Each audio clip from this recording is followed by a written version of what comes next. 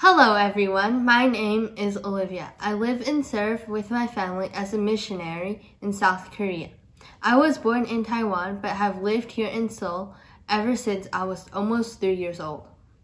The activity we will do today is something we have already done with church friends in the past, so maybe some of you have already seen this. We hope that through this craft you will better understand a bit more about the life and service here in Asia. Let us begin by asking a question. When you are hungry and would like a quick, inexpensive snack, what do you like to eat? An apple, chips, a cookie, ice cream? Do you know what many people eat in Korea? Kimbap. Kimbap is a food that is often eaten by Koreans looking for a quick, inexpensive meal. It is made of so many delicious ingredients such as seaweed,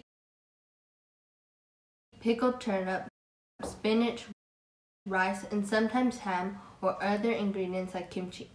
Does this sound yummy? Today we will be making kimbap together. We have prepared a document that has all the supplies that you will need. Before we begin, you will find a list of the materials on the website. If you can't prepare all of the supplies, it's okay. You can still watch the video. Are you ready? First, we need the seaweed. You can see that the seaweed is square. Normally, kimbap seaweed is larger than our seaweed today. Then, take your rice. A layer of rice is spread on top of the seaweed. The rice is always white, which represents purity. As Christians, we want to share with others that Jesus makes us pure through his sacrifice. Take the green piece and put it on top of the rice. This is the spinach. We would like to suggest that the green represents growth. We ask that you pray with us that the number of Christians grow throughout Asia. Now take the brown.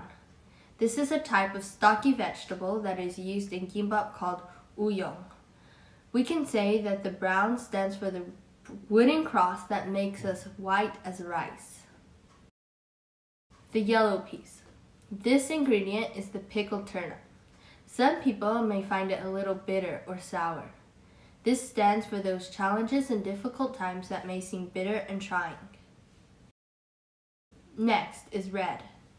Kimchi is probably the most popular Korean food. It is spicy and fermented mixture of red pepper, salt, garlic, shrimp paste, and cabbage or other vegetables.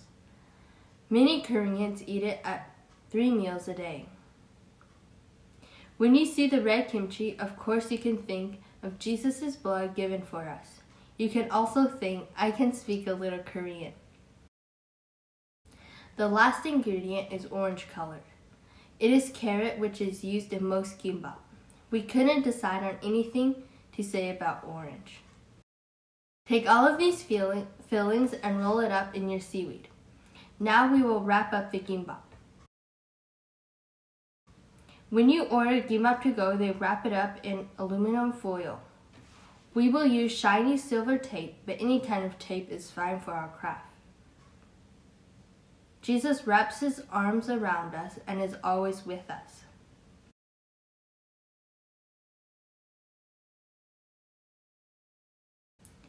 Finally, if you want to put your creation on your refrigerator, you can stick a magnet to the back.